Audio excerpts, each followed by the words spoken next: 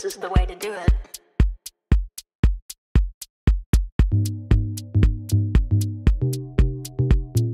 This is the way to do it. This is the way to do it. This is the way to do it. Welcome to Youth in Action, where young people are taking initiative to create impactful change in society. In today's program, we have Belinda Adik, the founder of Miliki Kasri Group Limited. Belinda, karibu sana. Asante. So what can you tell us about Belinda Adik? Who are you? Belinda Adik is the founder and the CEO of Miliki Kasri Group Limited. Belinda Adik is a mother of 4 and a wife.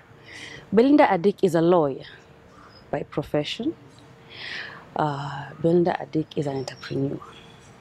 That is what I am.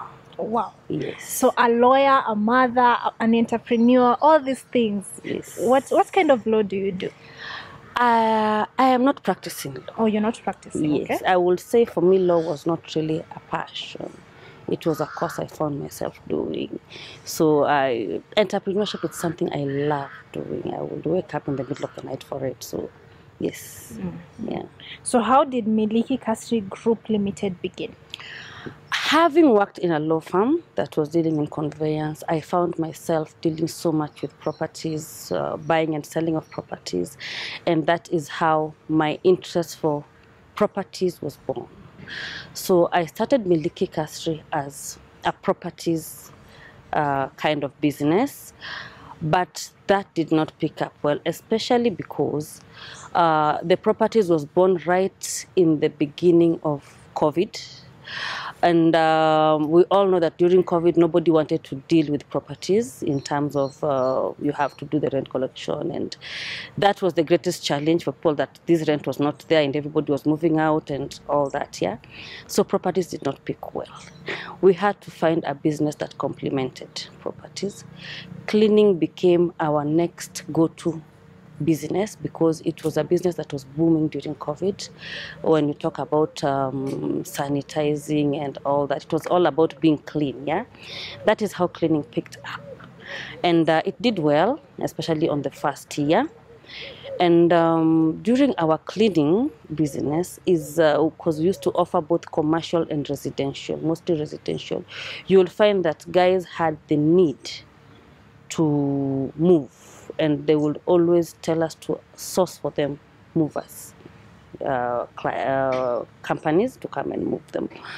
And well, most of them will come back with complaints. Yeah, you gave us these movers, they didn't do well and all that. And you thought, well, there's a gap in this particular industry. And yeah, we jumped well into it. And that is how our movers and relocation was born.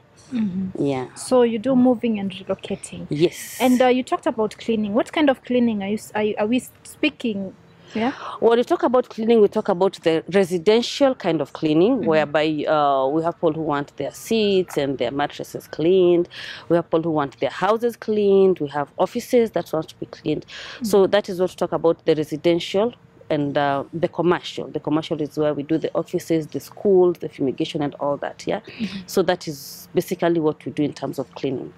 Okay. Yeah. You've told us about starting your company around the Corona time, yeah, and you identified this gap. Yes. What made it possible for you to just dive right into the industry? Well, I'm a risk taker. Okay. I take risks in terms of everything. Once I have an idea formulated, once I have a gap identified, you know, like for example, when we were doing the conveyancing, you will have clients coming into the law firm and they're like, I am so tired of managing this property, you know, can I get someone to manage it for me? And that is how we got into now the properties kind of business, you know. So all my business, I will say they have been a need, you know, you identify a gap and a need from within the clients and you really get into it. Yeah. Wow. You started your company as a real estate business. Yes. I'm curious to know, how did you go about the licensing, maybe the name changing, because you started real estate, now you're moving and relocating. So how did you go about that as a lawyer yourself? The name remained the same. I love the name. Basically, the name means owning your castle. Yeah, I believe in royalty and all that. Yeah, so we felt really it's even as we delve into other forms of services, we're still dealing with your castle. You know, we want you to have a clean castle. We want you to have a royalty form of movement. Yeah, so the name remained the same. When we registered our company, it is registered as a service company. So still in everything that we do, we just ensure that it is a service-based company. Yes. Wow. Yeah. You changed trajectory, yeah? What lies for real estate? Do you still do real estate, or you just decided let the real estate agents do what they do and let me do what I do? I don't do real estate. Okay. I don't do real estate. I just found that it was a little bit hectic for me, I would say, a little bit crazy, you know, having to deal with, no, I don't do real estate. Okay. Yeah, basically when we got into real estate and it never really picked, so when we left it for good. I thought you're a risk taker. We took the risk, it didn't work, so you jump onto the next thing. Yes. So Miliki Kasri Group Limited, what activities do you engage in there? In Miliki, we have the cleaning service, we have the moving and relocation, we have storage. So we have a warehouse somewhere on Likoni Road, Industrial Area, Nairobi. So what I usually tell people is what we do is we sell convenience, you know. For people who want the convenient kind of living, you want someone to come and clean your house, we'll do it for you. You want to move, because like when you're moving, you don't do anything. Your work is to just be there, and we come and we do everything for you. We pack your house, we transport, we go the other side, we unpack. So it is convenient. You can wake up, go to work, you know, and come back into the new house. Yeah, so those are the kind of the activities that we engage in. Wow. Yes. And so is there a way you package your services, maybe in terms of pricing or something like that? Our service, our kind of pricing is actually based on the need of the client. So we won't say that we really have a rate card for our moving services. It is on need-to-need basis, because sometimes, especially in terms of movers, when you're doing the quotation, we have to go for the survey. Yeah, so you will not move a one-bedroom. Maybe you have a one-bedroom but it's on 5th floor, and somebody has a one-bedroom that is on 3rd floor or 1st floor. The price can't be the same, you know. Then we have the distance, yeah? So apart from the house size, we have the distance. We have the extra services you require. Do you want TV mounting? Do you want your DCS TV mounted? Do you want your electronics fixed? You know. So it is on need-to-need basis that we offer our quotation. And so how do you get your clientele? 70% of our clientele has been through social media. Social media has been really impactful for our business.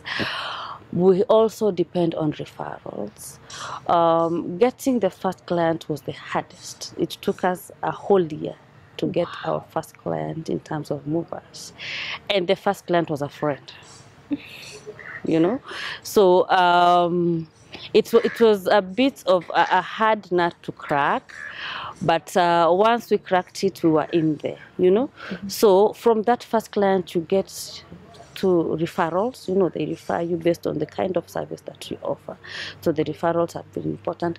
The networking events, we've had a lot of networking events. You go and meet people, you know, and you sell your service out there. So that has also been impactful for our business. Interesting. Yes. So this 1 year where you didn't have a client, what was going through the business? Like, did you want to give up, or what was going through your mind as a CEO and founder? We almost, yes. Though we still had the cleaning company running, you know, but the movers, at some point we actually thought, yeah, this was really a crazy idea, because when you're not into it, everybody is asking you, do you know movers? Do you know people who can help me move? Then you get into it, and now all those No questions, one they wants stop. to Yeah, move. and you're like, okay, what happened? I thought you guys wanted movers, So it got to that point where we thought, okay, yeah, maybe this time we outdid ourselves in terms of risk taking. We almost gave up. But immediately after the first year, it's like it was paid back. Everything just came. It took off, Yeah, it just picked up from there, and we've never looked back. Yeah. Yes. So your business is entirely customer service. Yes. How do you ensure that your customers are happy? Well, it's really about, number one, the attitude of your workers, because you'll find that most of the time you're not even on the ground. What kind of workers are you sending to the people? What is their attitude? Ni watu wa kunungunika. There are those guys who are like, move this chair, and they're like, I'm not doing it, So number one, we have training for our workers. Your attitude has to be top notch. Number two, you have to have integrity, because we get into those big, big houses. And I think I would thank my parents so much, because growing up, my mother never allowed us to touch anybody's, I grew up in Dandora Estate, and I went to those schools that are considered big schools. Yeah, I went to Pangani Girls, and of course when you went to Pangani, you'll find that the who's and who are there, and coming from such a humble background, you will be really interested in maybe getting what they have. And what my mother always said is, don't forget where you come from. Tosheka na vitu zako. And I think that has been a really impactful thing for me, because mimi natosheka na vitu zangu. I will not go to somebody's house and wish this was mine, And that is what we ensure even our people, the integrity, you will not go to somebody's house and want to pick something, We've gone to houses where you even meet money on the table, and, you're not tempted to take it, eh? Unaambia pesa ukipata mwenyewe anapata pesa yake. Whatever, you don't pick anything from anybody's house. So that has really been, the honesty bit has been something for us. Speaking of honesty, how do you, what criteria do you use to get help from movers or the people you work with? How do you choose them? That is also through referrals. I rarely just pick someone from the street. It has to be, you have to have been brought by someone else who knows you very, very well, because as we say, it's a risky business. You don't want to move someone today and tomorrow hiyo nyumba tena imekujwa na wakora. The people you moved, of course they know what is in there, and so they can easily send someone. So for picking of our employees has mostly been also through referrals. You have to be referred by someone to us. We have to go through your system. You have to have your good conduct certificate. You have to have your IDs. You have to have your everything. So yeah, that's... Wow. This seems like a lot. So how much work is required into moving and relocating, as well as storage and housing? Well, it is something. Tell us that's something, yeah? Yeah, moving is not easy. And I think if you, even as a child or growing up, you have moved, Yes, without us even having the movers company, because moving it's a new concept in this country, though not very, very new, but it's quite a new concept. And all of us growing up, when we moved, we didn't see movers. It was you starting to pack your things, and you would pack for a whole week and move and go and unpack for another month, and you would have clothes all over, and it was quite some hectic. So moving is still hectic, only that now we choose to do it professionally. That makes it easier for the client. Like you would move somebody from 7th floor to the next house to 6th floor, and there's no elevator. It is something. It is a heavy kind of work, yeah? So it is not easy, but it is doable, especially when you love what you're doing. Yes. You spoke about identifying a gap. So how competitive is this market? It is competitive. It is in Alipa. It has competition, a lot of competition. You have to sell yourself apart as a mover for you to be able to get the clientele, but the business is there. People move every day, every year. Well, I have had clients that have moved thrice in a year. People get transferred to different towns, and they have to move. People get new jobs, you upgrade, you downgrade. So people move every single day. So it's a competitive kind of industry. Yeah. And what kind of challenges do you meet doing this job? Well, number one, for me as a person, I found this being a male-dominated industry to be quite hard to crack at first, because everyone you're dealing with, you meet very few women in terms of the trucks, in terms of the employees, in terms of the partners, you know. So even those male employees taking orders from a female, and I was small, and nowadays nimekuwa mkubwa, you know, so I was quite small, and you're there dealing with mawaida, eh? So yeah, it will get scary. Some of them will not listen, you know, they're like, mimi sitaambiwa na mwanamke, you know. And even the trucks, it was really frustrating at first, you know, until we got to a work balance. That I am not here as a woman, I am here as your boss, I am paying you. So we got to a respectful balance whereby, yeah, they can take instructions, and even the way even you give your instructions, you know, it has to be respectful, because some of these our men are patriarchal. Can I say patriarchal? Is that English? Yes. Yes. Yes, in nature, you know, and they just don't know how to. Yeah, so we had to find our work balance, even in terms of truck. I also had to withdraw myself from some of the day-to-day running, you know, like for example, having to directly deal with the truck drivers. That was a headache, you know. So you just have to find a balance in between. But it was challenging, especially at first.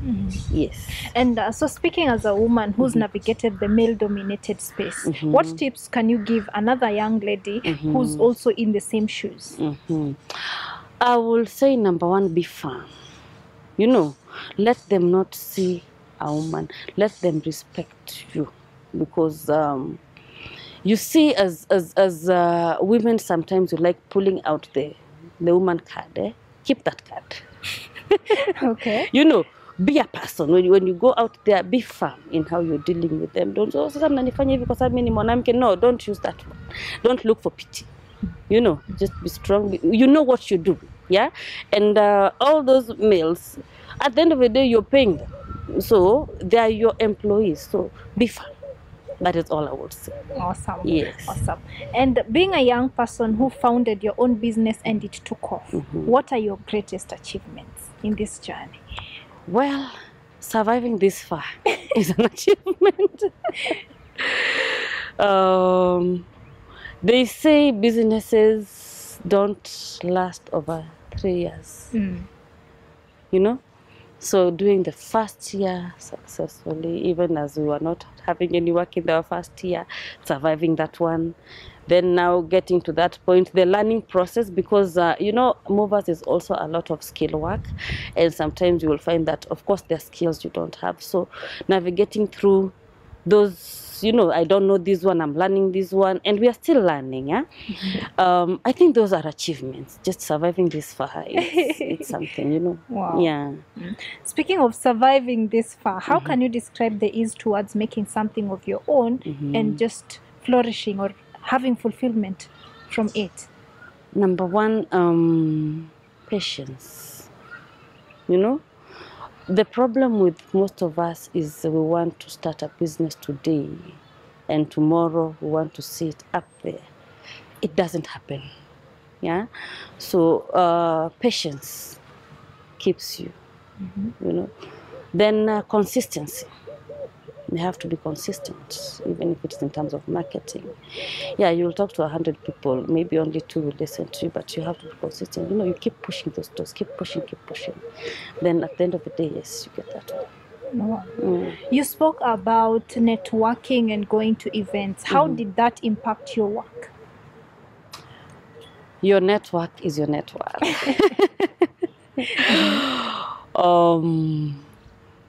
We'll talk about attending expos, We'll talk about attending dinners. We'll talk about general networking, meeting someone and just creating a rapport. Because for me, I don't believe networking is all about going to an event and dishing out cards. It's about talking to someone and creating an impact. For me, when I go to an event, I'm not looking at 10 people. I'm looking at, can I add 2 people to my circle? And those 2 people, when you really talk, you get interested in what they do, they get interested in what you do. Then that is a client, because you don't have to serve them directly, but they know what you do. And the word goes out there. So you see, you have a lot, to give. You're doing a great job in terms of entrepreneurship and management. And if I am interested in the work you do, how can we get you? We are on social media. We are on Facebook as Miliki Kasri Cleaners and Movers. We are on Instagram as Miliki Kasri Cleaners and Movers. We are on TikTok as Miliki Kasri Cleaners and Movers. Our mobile number is 0727 976661. So that is where you'll get us. I like having a one-on-one with my clients. As much as I delegate some duties, I don't delegate my interaction with the clients. I like having a personal touch to the service I give. Wow. And so how does the future look like for Miliki Kasri movers and relocators? The future is amazing. The future is bright. I don't believe in just localizing my trade. So far we've had 2 out of the country kind of move, and we're really looking at setting up our services over and beyond our borders. So the future is bright. That's quite ambitious. And knowing that you're a risk taker, it is very much possible. It is possible. Wow. Yes. And so what can you advise another young person out there who has an idea, but maybe they're struggling with seeking for a job, employment, such things? What can you advise such a young person? Number 1, monetize your ideas. Number 2, you don't need a lot of capital. Most people will tell you, I want to do this one, but I don't have capital. You don't need a lot of capital. Just put your idea out there. We have people who have started business with 0 shillings. So just believe in your idea, monetize it, and it will work. Number 2, risk taker. Jump. Once you jump, you will get wings, or someone will hold you or something, but jump. Yes. You've spoken about someone holding your hand. Was there someone who held your hand, or it's been you and you alone? It is important to have mentors. I always say have somebody who's better than you, and also have somebody who you're mentoring behind you, so that you're learning. You can't say that you know everything or you learn everything by yourself. You have to have someone who's mentoring you towards the industry. I've had mentors. I still have mentors who have been there for years. We've been at it for 3 years. We have people who've been there for 10 years. So, of course, mentorship, collaborations, business collaborations are important. Let us just not look at business as competition. You can also collaborate with the industry players who are in the same industry, and make something for yourself. Yes. Wow. Yeah. That has been a nice and productive, interaction. I am a young woman who wants to, aspires to be like you. How can I get to that point where I'm proud of what I'm doing, and I am, I'm an entrepreneur, I'm a founder, I'm a CEO. Most of us, when we reach that level, we tend to go back down. Maybe because of family. You said you're a mother of 4, a wife. How can I do all those and still do my work? You find a balance. Okay. You find a balance, because it is not easy. I've had 2 of my children were running Miliki, and we had to, also delegate, have people you trust around you, so that you know that even if I am not here today, Miliki will still run. Find a work balance. Get help also. you know. Yeah, because if you say that, yeah, I'm 100% mother, I'm 100% entrepreneur, I have to do everything myself, no, you will crash. Yeah, so find help. Yes. Thank you so much, Belinda. I have loved what you have to offer. I am sure you've loved it too. Find a work balance, find help. Do not wave the I'm a woman card for the young ladies. We are all in the same space. Man or woman, go for what you're doing. Go for your idea, monetize it. Find mentors, and trust me, success will be knocking at your doors. This has been Youth in Action. I am Nyangweso Grenis. See you next time.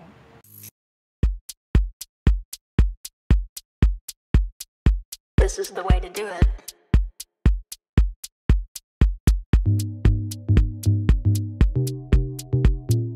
This is the way to do it. This is the way to